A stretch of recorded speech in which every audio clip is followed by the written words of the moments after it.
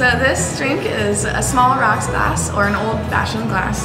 Typically old-fashions go in there. And the shape of the ice cube fits perfectly in this drink. And I'm going to make Port Monroe, which tastes very similar to an old-fashioned. It involves an aged tiki rum, a little bit of demerara syrup, sassafras and sorghum bitters, and Angostura bitters.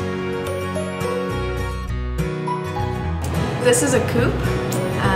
Typically drinks go in this glass that don't have ice, and I'm going to make a Blue's Clues in this one. For the coupe glass, I'm going to be making Blue's Clues, which includes bramble, blueberry honey syrup, and lemon. This is called a Collins glass. I'm going to be putting a Tom Collins into this, which is the namesake of the glass.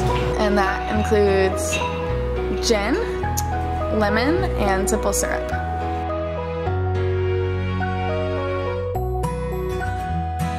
This is a Pilsner, and typically drinks of higher volume will go into this glass. And I will be making a Nude Beach, which includes coffee liqueur, pineapple juice, cream, and cherry syrup.